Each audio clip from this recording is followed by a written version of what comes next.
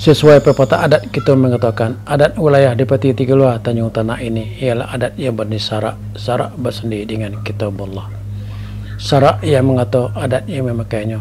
Kalau salah pada sarak maka batalah menurut sepanjang adat. Inilah yang Icu pakai anak jantan anak betina kita wilayah di Ketika Tanjung Tanah.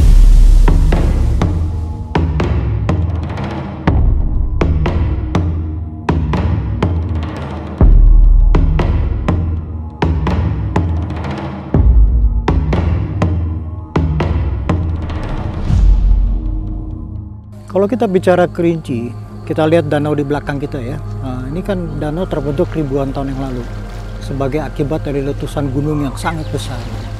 Tetapi setelah gunung itu mati, terbentuklah danau. Dan danau itu menjadi satu tempat yang khusus di dalam dunia arkeologi. Karena di sekeliling danau ini, kita menemukan banyak tinggalan arkeologi. Di antaranya adalah tinggalan megalitik, itu dari masa prasejarah ya. Kemudian kita juga menemukan tinggalan megalitik yang tetapi mempunyai ciri klasik, yaitu ada sentuhan hidup Budanya. Pertama kita berpikir bahwa Kerinci ini daerah terpencil. Untuk mencapai ke sini 100 tahun yang lalu itu sukar sekali. Tapi ternyata di sini ada kampung lama. Dan kampung lama ini adalah bukan kampung lama yang baru ya, maksud saya kampung lama yang sudah ribuan tahun yang lalu. Dan orang membangun permukiman, membangun peradaban di sini. Dan peradaban itu berlanjut sampai dengan masa Islam. Nah, di masa Islam inilah kita melihat ada perubahan rumah-rumah yang dari kayu yang tadinya mungkin bentuknya masih sangat sederhana. Kemudian mereka sudah membangun rumah-rumah panggung. Dan di bawah rumah-rumah panggung ini kita menemukan banyak sekali guci-guci masa prasejarah. Dan di sini pula kita menemukan naskah-naskah kuno.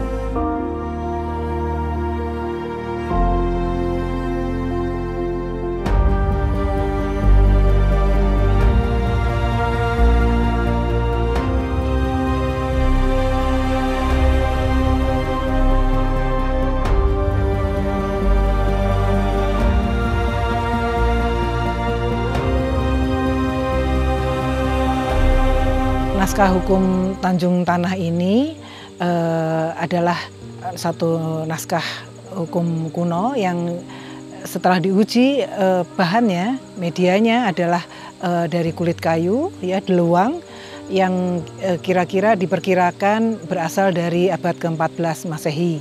Demikian juga pada pengujian paleografinya, yaitu ditulis di dalam aksara Sumatera kuno, di dalam bahasa Melayu kuno.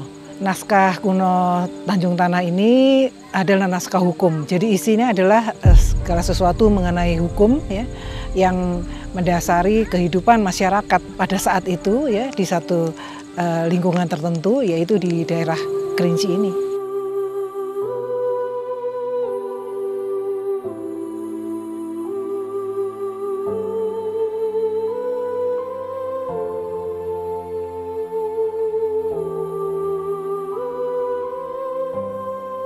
Jelas merupakan satu hal yang sangat penting karena di dalam isinya mengandung satu perintah maupun hukum yang mengaitkan pada satu kemaharajaan yang ada di Dharmasraya. Apa yang unik adalah bahwa isi naskah ini dikutip ulang pada masa sesudahnya ketika orientasi keagamaan sudah berubah menjadi Islam. Artinya bahwa naskah ini dikutip dalam aksara Jawi, yaitu dengan aksara Arab dan bahasa Melayu, ya Melayu Madya. Sebetulnya isinya persis gitu ya, isinya persis, hanya dikurangi bagian-bagian yang tidak sesuai dengan ajaran Islam. Satu lagi yang ingin saya sampaikan bahwa saya melihat bahwa generasi muda, terutama generasi muda Kerinci itu mereka mempunyai satu kesadaran yang luar biasa dan semangat untuk terus mengkaji. Dan ini tentu menjadi harapan kita semua bahwa tinggalan dan warisan yang sangat berharga itu tidak akan hilang. Jadi untuk kami Kerinci adalah daerah yang istimewa.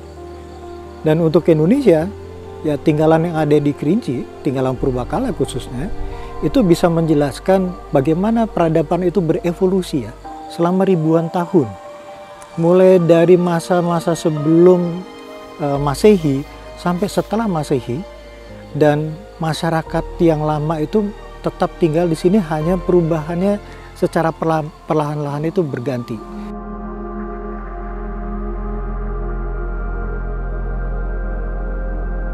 Saya, Depati Telam Tuo, wilayah Tiga Luar Tanjung Tanah, mengajak, menghimbau pemerintah pusat sampai pemerintah daerah Kerinci beserta masyarakat umumnya.